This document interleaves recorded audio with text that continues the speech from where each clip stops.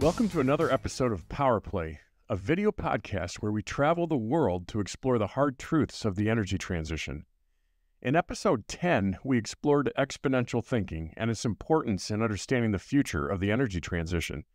This week, in episode 14, we explore probabilistic thinking and its importance in understanding the fascinating field of climate science.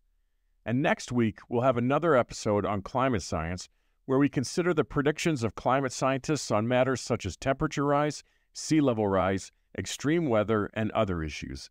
So let's go. Let's start by comparing climate science to another field of science, astronomy.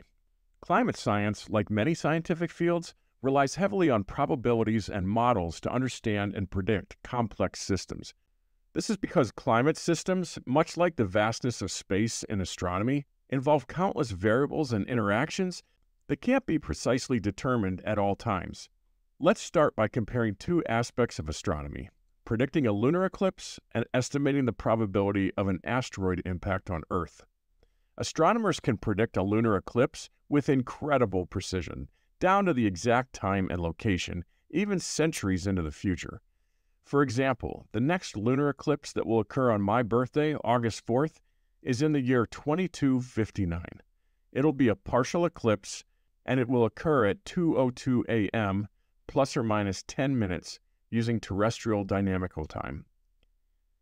We can make a prediction with this level of certainty well into the future because the motion of celestial bodies follows well understood physical laws, and we have precise data on their orbits collected over long periods of time. For these measurements, the signal-to-noise ratio is very high, meaning that what we're trying to measure and predict is much greater than the uncertainty in our measurements and predictions. On the other hand, predicting the probability of an asteroid impact is a far more complex and uncertain task. This requires considering many variables and uncertainties, like the various sizes, trajectories, and velocities of potential asteroids, as well as gravitational influences from other celestial bodies. Data are sparse, and historical data of Earth asteroid strikes are unreliable prior to the past 100 years or so. The signal-to-noise ratio here is much lower, with a lot of noise and uncertainty in the data and estimates. As a result, astronomers use probabilistic models to estimate the likelihood of an Earth asteroid impact over a given period of time, rather than making precise predictions.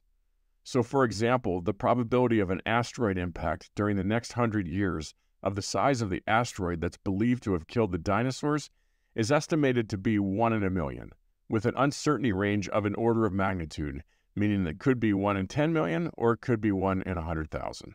So you can see that some aspects of astronomy allow for a very precise prediction with high certainty, and other aspects allow only for probabilistic predictions with much lower certainty.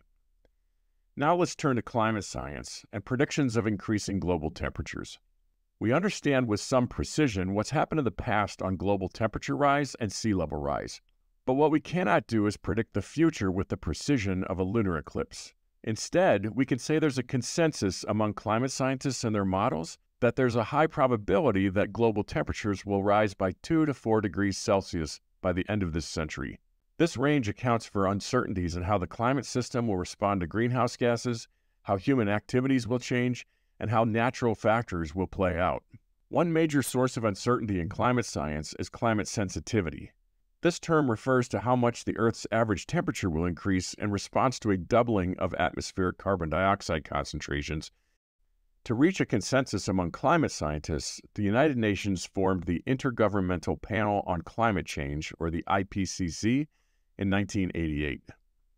The primary goal of the IPCC is to provide policymakers with regular assessments of the scientific basis for climate change, its impacts and future risks, and options for adaptation and mitigation. They issue an updated report every 6 or 7 years, and the latest IPCC report, called AR6, was issued in 2021.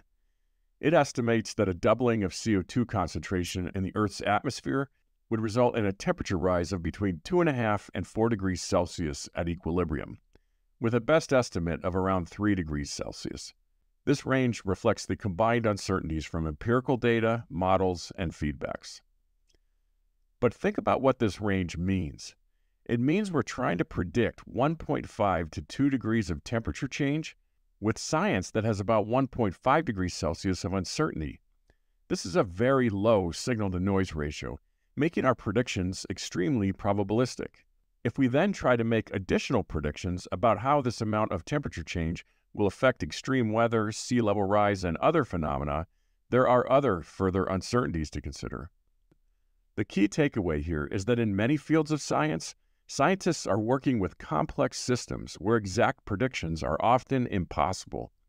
Understanding the probabilistic nature of climate science is crucial for interpreting climate projections and for making informed decisions about mitigation and adaptation strategies.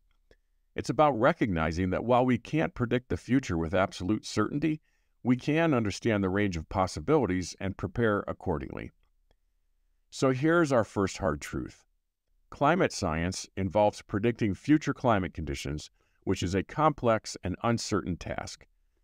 The IPCC's sixth assessment report finds that in their modest mitigation scenario, global warming is likely to reach or exceed 1.5 degrees Celsius sometime between 2021 and 2042.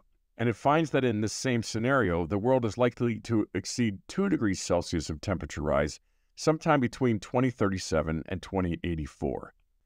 But now let's return to astronomy and imagine that scientists had determined that there's a high probability that a large asteroid would hit the Earth sometime between 2037 and 2084. Would we start acting now to figure out how to intercept and divert it? Or would we wait until the impact was imminent?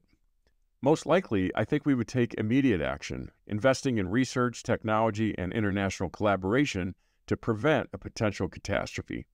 We saw in episode 7 that prior warming periods, such as the medieval warm period, benefited the residents of what is today the Capitol Reef National Park and allowed their new farming techniques to flourish. But hundreds of years later, the Little Ice Age caused them to abandon the region.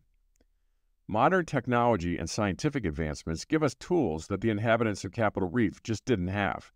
We have advanced modern farming and water management technologies. We have climate models. We have global communication networks and other innovative technologies that can help us predict, mitigate, and adapt to these changes. However, the natural world doesn't have these defenses, and many species are struggling to cope with the rapid changes caused by modern climate change. Today, warming is different in its extent, pace, and global impact than prior warming and cooling periods. The changes we're experiencing now are happening much faster and have far-reaching consequences. This rapid warming, driven by human activities, is leading to more extreme weather events, rising sea levels, and disruptions to ecosystems and human societies. And that's what we'll consider in next week's episode of Power Play. Well, that's a wrap. Thank you for joining us in this episode of Power Play. If you've enjoyed this episode, please subscribe, leave a review, and share it with your friends. Stay tuned for our next episode, where we continue to explore the complexities of the energy transition and the impacts of climate change. Until next time, I'm Paul Browning, and please stay informed and stay empowered.